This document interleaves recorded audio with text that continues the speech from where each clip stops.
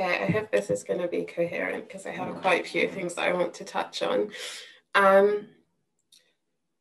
So we're living in a world where many ask us not to compare struggles. We're told that some forms of struggle are beyond compare, in particular when it comes to the question of violence. But what we should know is that the technologies and the corporations which purvey violence are global, and they've always been. So I'll start with an example. In October, there was an uprising in Nigeria, which spread throughout the country, started in Lagos, and it was centered on this police unit called SARS. So the campaign was End SARS. Many of you may have heard of it.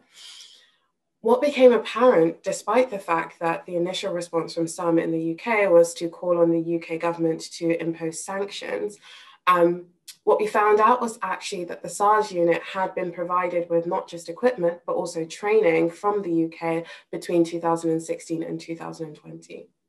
And so what that should kind of give us pause for thought about is the fact that a lot of the time when we don't see it, the kinds of violences that we're seeing in the global south, particularly in relation to the ways that states repress people, are being sponsored and also facilitated by the governments that we turn to as the moral arbiters. I think another example of that was after the Arab Spring in 2012, when David Cameron sought to promote the arms trade or British arms companies, in particular BAE Systems, in the Middle East. And what we kind of see continuously is this contradiction between the presentation of the West on the global stage as the people who protect democracy and the people who protect kind of morality versus the reality of their actions, which is as a facilitator and often sponsor of forms of violence in the global south.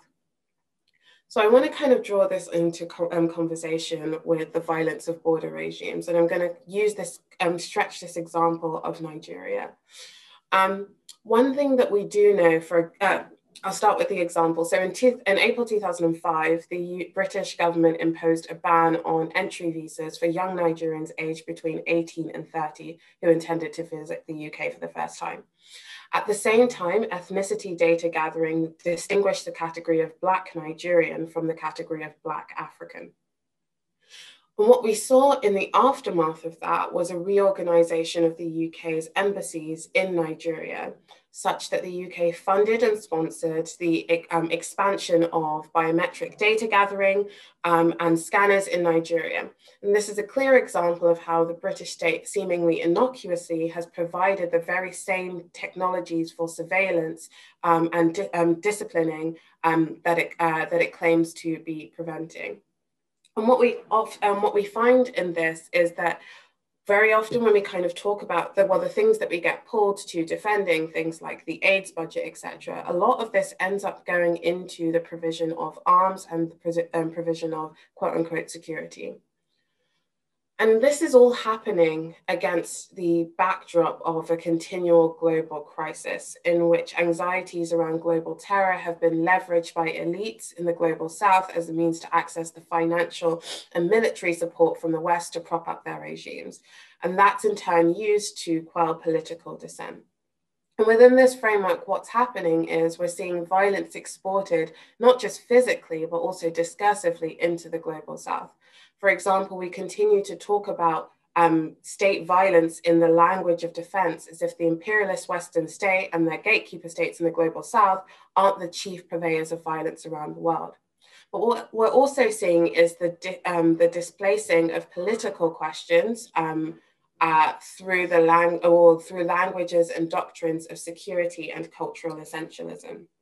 So for example, in Nigeria, we see ecological crisis caused by, for example, oil extraction in the Niger Delta region. We see ecological disaster caused by the disappearance of Lake Chad in the north, but then that peers back to us as the language of security through the kind of vectors of Boko Haram in the north and Niger Delta kidnappings in the Niger Delta.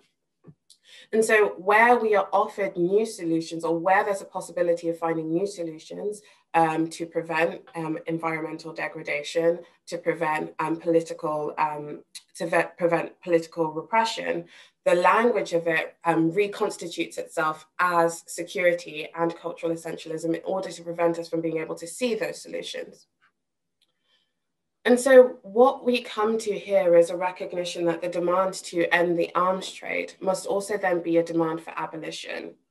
So we connect the dots, for example, through SARS, between the brutality of policing, not just in the global north, but also in the global south. And the way in which those violences are tied back to the imperialist state. And so then we see a demand for abolition, not just of the prison, but we have to be connecting that demand of the abolition of prisons also to the broader demand of the abolition of borders. We know in the UK that a significant number of people who've died after contact with the state have died as a consequence of contact with border agents. We also know that even in the pandemic, the UK government has remained resolute in the notion that it wants to kind of send people off in charter flights through deportations. And this also requires an abolition of empire and all the other kind of repressive functions of states, which are the imperative that drive the proliferation of violence globally. And what I want to kind of spend the last few minutes talking about is the fact that there is a tradition which saw this, and it was an internationalist history of anti-colonial struggle, which connected the dots between the violence that we were experiencing domestically and the violence that was being wreaked globally. And what that tells us is that the issues that we're dealing with aren't just intersecting, they're actually interdependent struggles and interdependent structures. So, for example, let's go back to the what I started with in terms of Nigeria. What we know is that Nigeria makes more money from remittances sent back by people that it's sent abroad than it does from the oil trade. And that's been the case for the last few years. And so what we're seeing is the degradation of conditions in the global south in order to force people into the global north in order to plug labor gaps. And so where we kind of think of these as issues which join at a point, which produce some kind of synergy at certain points, what we have to understand is that these are all interdependent.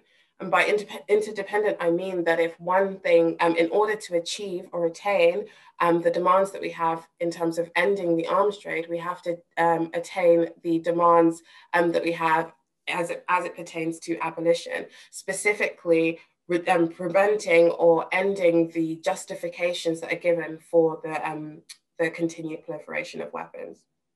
And so I kind of want to end, I think I have about 2 minutes left, by saying this. As I mentioned off the top, we're living in a time when we're told consistently not to compare struggles between peoples, and we're told to show up for each other as allies, as opposed to as people in a united global struggle. That's completely out of step with the history that has taught us that we have the power to change the world. And I think that's a kind of result of a sense of despair or a sense that things are too much for us to overcome. And what I want to inject in the last minute is to remind people that the unity that we have, the possibility of unity that we have, is not simply one of sympathy with each other or even of empathy.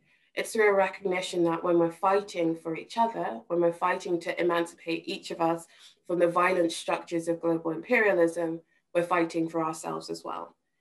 What happens to the young boy who's brutalized by a SARS cop in Nigeria is deeply and inextricably tied to what happens to me in terms of how I experience my Blackness in the UK and my interactions with the state. And I kind of want us to hold that as we go into the conversation. I'll end there.